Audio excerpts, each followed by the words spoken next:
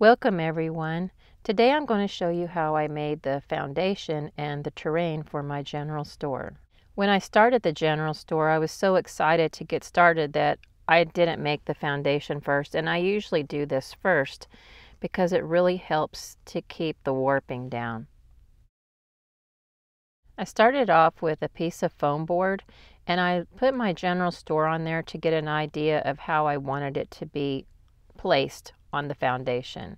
I roughly traced it so I knew where I was going to place it once I cut my foam board.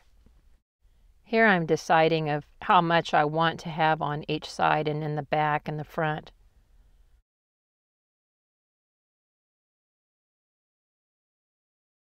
And now I'm just cutting out the base, and I will cut two of these, one for a top and a bottom.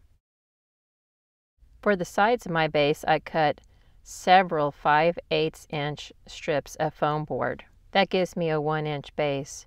If you choose to make this foundation, you may want to use different measurements than I did.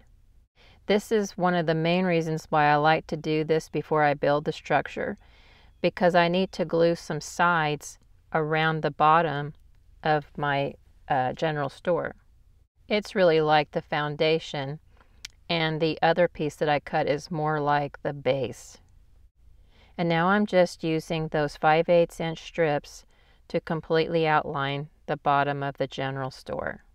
Once they are dry, I cut some strips to go on the interior to give it some support. I started doing it this way because once a long time ago I had some cardboard that I'm going to call honeycomb cardboard that was super strong, and it gave me the idea to just do this with foam board. I just glued them in randomly. I didn't take any measurements or anything. I just evenly spaced them out. Now I'm working on the base to the general store. So the general store will get glued onto this base once it's finished. I just filled in long strips, evenly spaced, like under the general store. And then I took some of the strips and cut them and put them in between as braces. The two little strips you see in the center is not necessary. I just had them and didn't want to waste them. I put glue on all the edges of the foam, and then I put the top on. You can see the placement of the general store on it. So you're making like a little shallow box with a top and a bottom. Next, I put glue on all of the foam strips under the general store and placed it down on the foam board. Next, I cut out 1-inch strips of heavy cardstock or cereal box to cover the edges of the base. I cut out several because some of them I'm going to paint that will be the foundation of the general store. I'm trying to paint them to match the weathered wood I already have on the porches. I'm holding one of the strips up to the foundation so that I can see that I'm going to have to paint this black so that you won't notice the white popping through in case it shows. I only painted the top edge, and it looks like it's going to work just fine. Now I'm gluing the strips down to the foundation. You can see the little bit of warping on the corner of the back porch, and you can definitely see it on the front porch, but that's okay. It wasn't that bad, and at least it's just an old west town, so it kind of adds to the charm.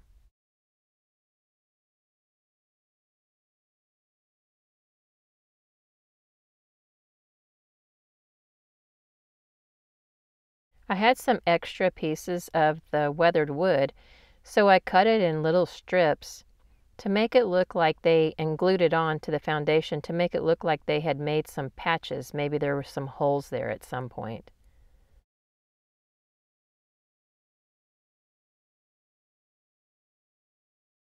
Next, I glued the unpainted strips to the edge of the base.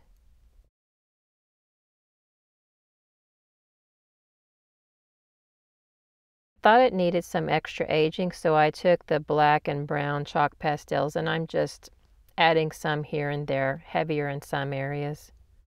I know it's probably not very authentic for the Old West to have skirting on their buildings, but it's my little world, and I had to do something to cover the white.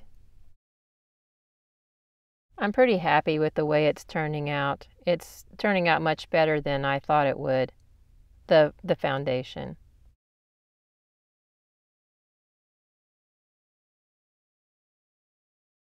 I'm taking some scrunched up foil, and here I'm creating like some hedges.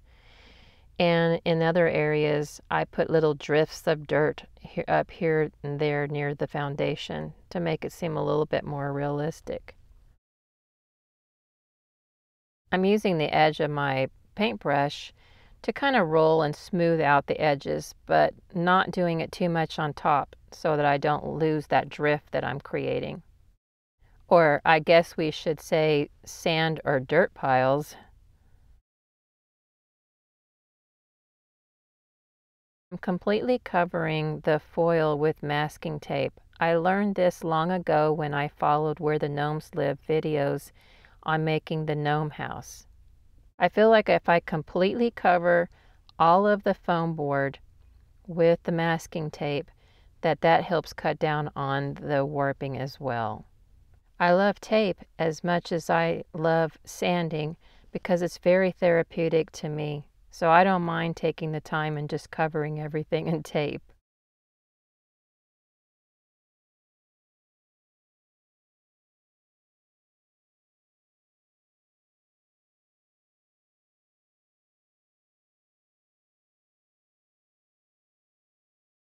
I'm painting Mod Podge on the unfinished edge of the base.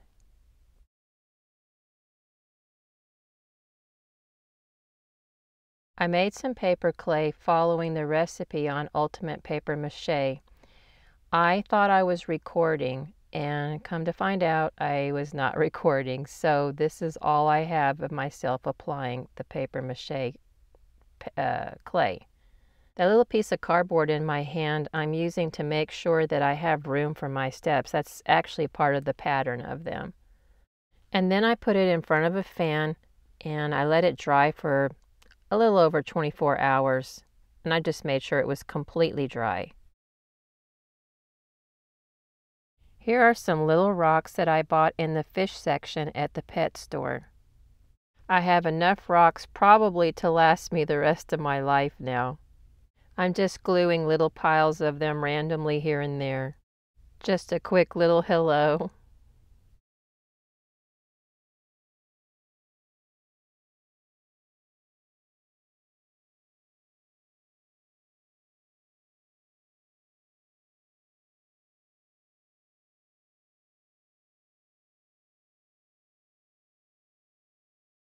I took the antique parchment and the khaki paint and I painted it randomly here and there on the base, kind of smushing it and mixing it as I went.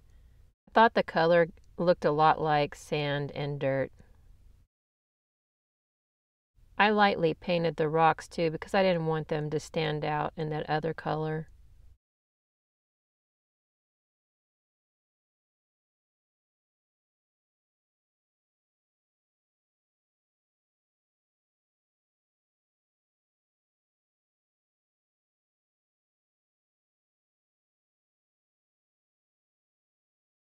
I liked how it turned out so well that I would be happy even if I just stopped with this for the dirt and sand look. I used a couple of different moss greens to paint where the hedges would be. And you'll see that I did paint down on the base edge, but later I changed it to sand. I didn't like the way it looked.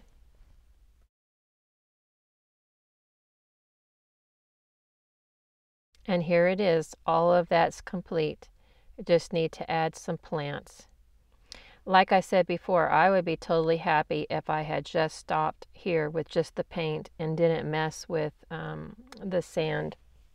Even though the sand's okay, I would be happy to just stop here.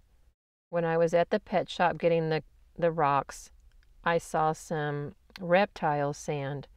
I've never used it before, but this is what I'm trying to use for the sand dirt look. I mixed it with a little bit of white sand just to tone down that yellow a little bit.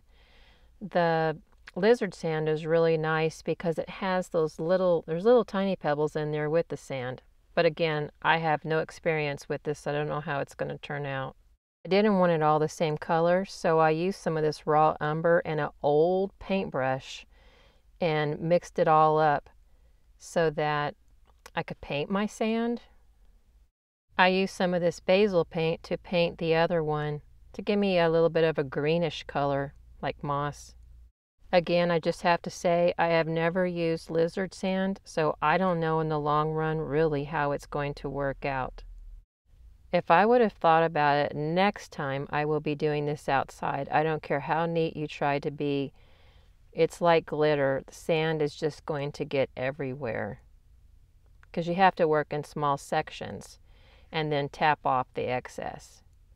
I like the way the raw umber sand looked when I put it up near the foundation and also around the rocks, and the moss, just sprinkling it here and there too randomly.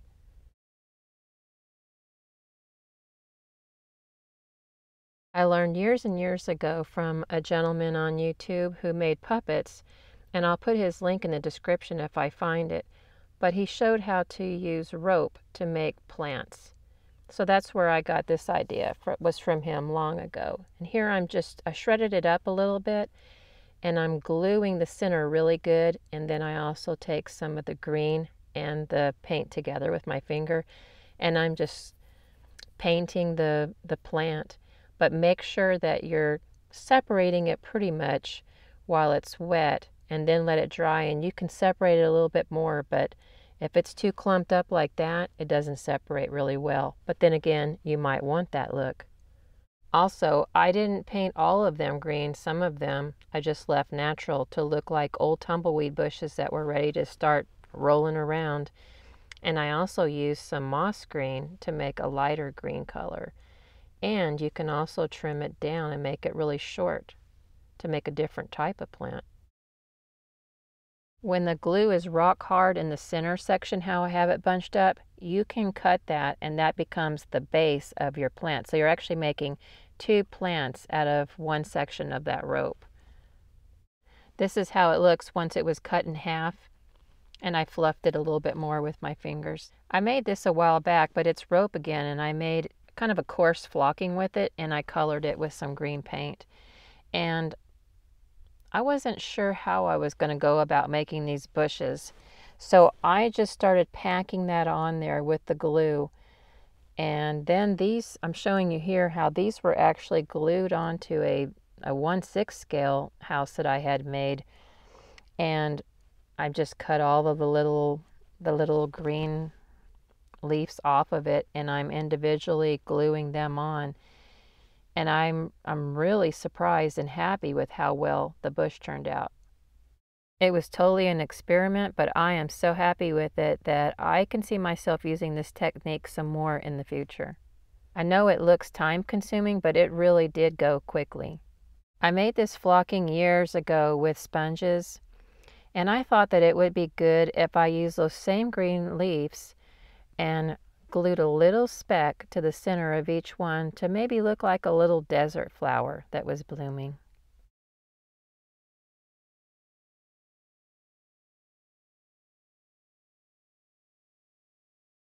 Here's that piece of cardboard that I was using when I was doing the clay. That is actually a piece of my porch pattern. So I traced it out onto foam board 4 times. And then I took some heavy cardstock and I scratched some of that wood grain into it. And then I glued the foam pieces down on the back side. And that way when I cut them away from that cardstock, they will have a wood grain look. Then I turned them over and glued the other side to the cardstock. So they end up with the wood grain on both sides, and then on the front edge where the board for the step will not be covering, I put a little strip of cardstock there to cover it up so it will look like wood. And then here's my fake boards that I made, and you can see how I made them in, I think, my porch video or my decking video. And then I just glued it together and weathered it. And here is how everything came together. I'm very happy with it. I like the way the terrain does look like a desert. That's the look I was really going for, but I wasn't sure how I was going to do it. I forgot to mention that after I applied the sand, I did take in a small little spray bottle, I put a little bit of glue, well, it was Mod Podge, and water, and I sprayed it so that that sand wouldn't be, every time I handled the base, it wouldn't come loose everywhere. Thank you so much for watching, and I'll see you soon.